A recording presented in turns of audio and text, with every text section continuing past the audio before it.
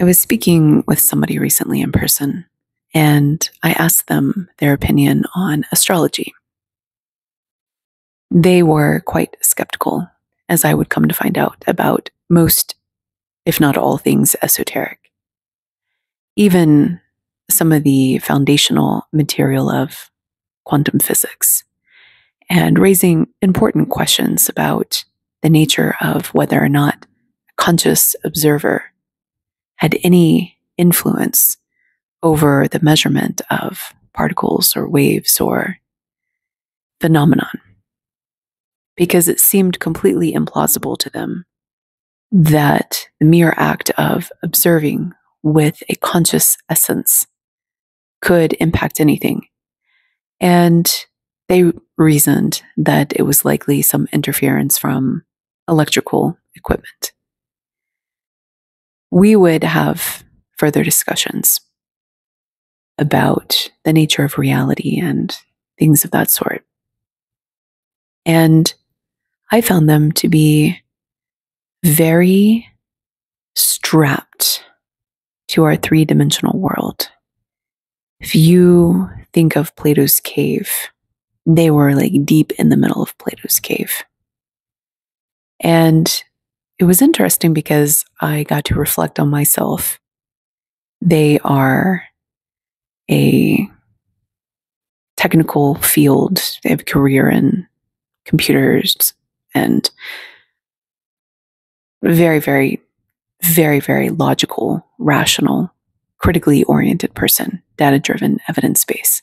I can relate, being a former scientist. So understandably, when I asked them their opinion on astrology, they were incredibly skeptical. But I continued anyway and shared my thoughts about it, also having been on their side of things, deep in Plato's cave, without any understanding of esoteric anything or how people could be scientists and believe in a higher power. So I explained that I believed that everything was energy and that molecules were vibrating in accordance to a resonant frequency. This is why sound is so powerful, because we can literally affect the matter, the aggregate of matter, and pull things into creation, not just with our conscious intent, our willpower, and what we're speaking, but actually the vibration behind it. It's one of the reasons in my coaching practice I love using voice messages, because you can transmit and receive different levels of information. Because we're all energy, I was telling him, in my view, everything holds a frequency. We're just in our meat suits, often not aware of this level of information processing, because we are so focused on our life, on our tasks, and moving about our goals in an orderly fashion.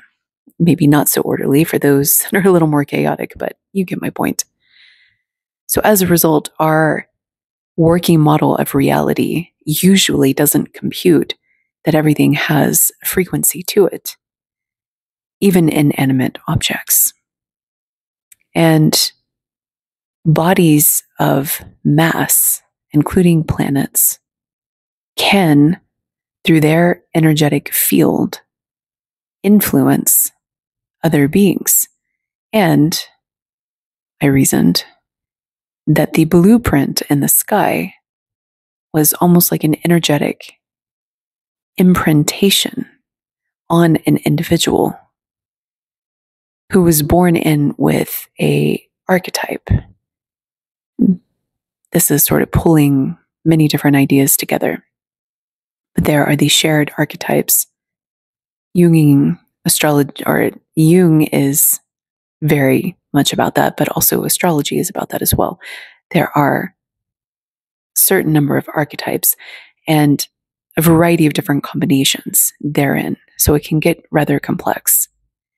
And depending on your script, that you were born with. Every baby has an innate personality, and then the environment influences them, depending on your script and how you are impacted by the energetic frequency of when you were born. This is how I believe that astrology can be rather predictable up until a point.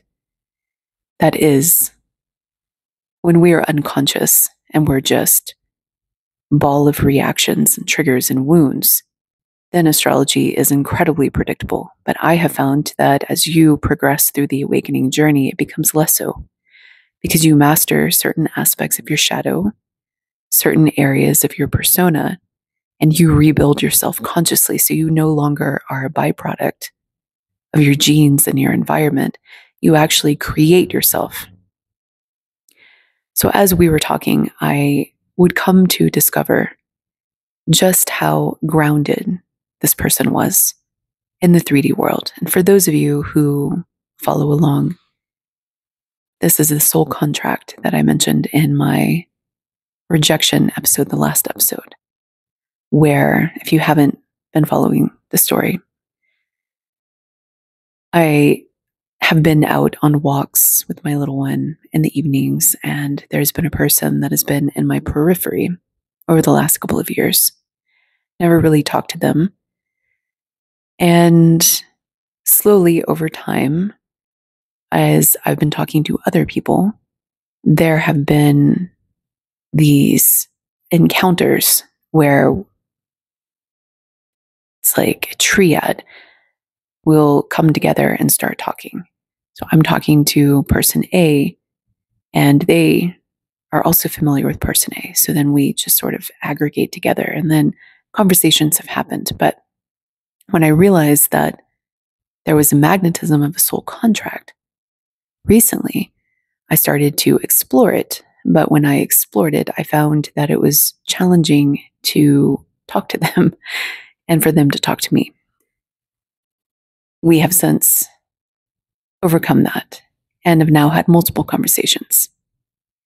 And I'm not quite sure what the soul contract is about, because, for example, I asked them if they meditate and if they could sense energy, because I could feel them before I could see them. So if I was at this park, I would actually feel them right before they would come over the little hill, if there was a hill. Or I would just be doing my thing, focused on my world, and I would feel their presence, and I would look up and they would be there. And similarly, I could feel them when we were not always in communication or in proximity. And I didn't know if they could feel me too, because I happen to be very sensitive to energy now. But when you're earlier on the awakening journey, particularly if you haven't meditated or if you don't practice Tai Chi or Qigong or Nigong or Reiki, then you wouldn't necessarily have developed the skill, because it is a skill. And so when I asked them if they meditated and if they felt energy, they didn't. And it appeared to me that they were in fact not awake to any of that. So yet I could feel that they were also responding to the magnetism. So there was some level of processing of that, but it didn't seem like their sensory system was developed enough to be in tune with everything that I was feeling. So in exploring the soul contract, what I came to realize is that they were rather an underdeveloped human, in my personal opinion. Meaning, they were still very, very deeply entrenched in the 3D world and were largely unawake to these other abilities, largely unawake to the value of creation and expression, seeing their ridiculous talent in music as almost something to be discarded in lieu of being productive, because they were very tied to this rat race mentality of growing a career. And to be fair, where they're at, they need that level of dedication and focus. So that's, I think, prioritization. But the way they spoke about music and making art was almost with disdain. Like, they get so into it, particularly under certain conditions, and then they have to go back and be productive. Almost as though the very act of making art was not something that was sacred to them at all, and not something worthwhile to pursue, even though the resonance of their music was incredible and very, very special. And so as I was speaking with them, I started to realize that they turned away from specialness. They turned away from the magic of the world. And even if they felt what I felt in terms of the potential of the soul contract, it's doubtful that they would even allow it because of the specialness that it would contain. So, for example, in our astrology conversation, I was asking them about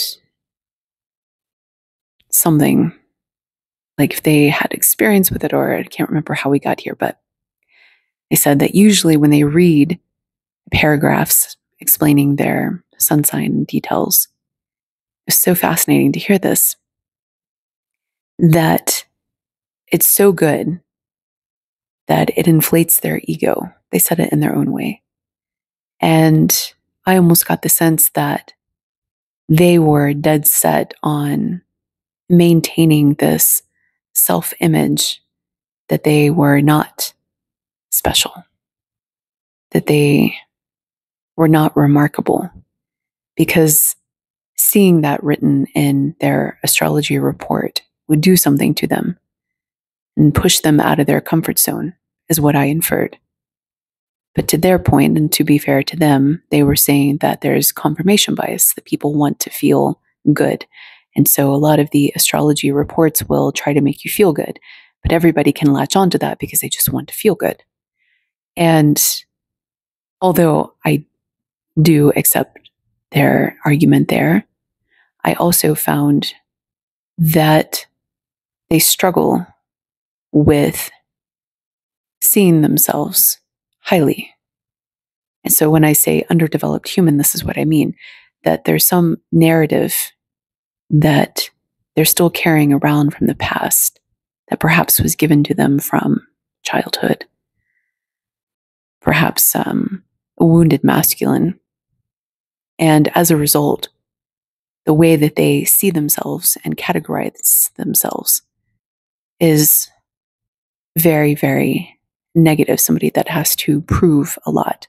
And as a result, this creates this hypercritical nature in them, which wants to find the absolute truth and not be open to anything that colors outside of Plato's cave, because it's bullshit. And there's almost this weight to that criticism, poking holes in arguments and poking holes in even world-leading scientists like quantum physicists, because how could it be possible that a conscious observer could influence the outcome of anything? Just the mere act of your consciousness and presence affecting something is so inconceivable that it must be some overlooked flaw in the experimental design, such as the cameras or the electrical equipment, which radiate its own electrical field. Absolutely true. And so do humans. So do humans. And we are effervescently always connecting with and merging with, pushing against our environment, the inanimate objects as well as the people and the beings which are in our presence. And when you start to raise your vibration, you can literally observe your houseplants raise up to greet you as if they are stretching and straining against the stems and their confines to touch you, to get a little closer to you, just by being energetically active and really with a high frequency that is so attractive that will bring children and wild animals to your doorstep. I've heard crazy stories. There is something powerfully magnetic about our biofield, but traditionally speaking, we don't, and things are changing, and it's been a while since I've been in graduate school, we don't honor it as anything remarkable, and especially not sacred. As a result, the way that we parse reality and deconstruct it and interact with it is dry and data-driven and empirical, and it makes us feel good to be right. It makes us feel good to pull a rabbit out of the hat when we predict it, and when we can hypothesize and come up with this theory of why it all works. But it doesn't feel as comfortable to see or hear stories of random people pulling rabbits out of the hat who have no training whatsoever and are not scientists or mathematicians, physicists. So as a result, it challenges us on these ideas of what it means to be credible. And so when people start talking about what's beyond Plato's cave, it's actually true. The allegory is true that those inside the cave that have never actually emerged are deeply troubled by this, and very often poke fun or ostracize, or in some cases intimidate into silence, withdraw funding, withdraw respect, mount campaigns against somebody's reputation, so on and so forth. But my whole point to this person was that because science and mathematics and all of the instruments therein are designed to help us look inside the cave, anything that is outside is going to seem like magic at first, because we're all focused on the inside. And all of the tools, all of the instruments are calibrated for the conditions inside the cave. And when we start stepping outside of space-time, as Dr. Donald Hoffman suggests, that space-time itself is an illusion, and maybe not an illusion, but it's its own box, it's its own container, we're starting to understand that there's something beyond space-time. We're starting to understand that there are dimensions, crazy things about geometry that while we were looking inside of our box, inside of our cave, we just thought was erroneous results, if we even caught it. Now we're starting to realize that there are things that break our concept of reality, which are emerging in modern day science. And before it started emerging in modern day science, there were mystics and those who were not in the establishment that were trying to communicate about some of these principles, but were thought of as just unremarkable drivel, unless you respected that particular religion or secret teaching or whatever it was. And it takes a wave to crash upon the shore to move the sand. The sand does not move on its own. And so when knowledge comes to us, it comes to us through a wave, often first in the esoteric reaches and arms of society. And as it gathers momentum and trickles into mainstream, then eventually scientists and other sorts of people in the establishment and ivory towers will start to have questions about it. And at some point, those questions will become so legitimate that new instruments will be created, new experimental designs and approaches will be thought of, and then the engine of science will start to elucidate some of the mysteries that have been in front of our eyes the entire time. And so when we are looking to the esoteric, we are looking to the leading edge of knowledge. And of course, there's some things out there that don't make sense and that are too far out there or are actual just nonsense. But when we awaken to the specialness of the universe, we tune our eyes to that frequency. This person and I had a conversation,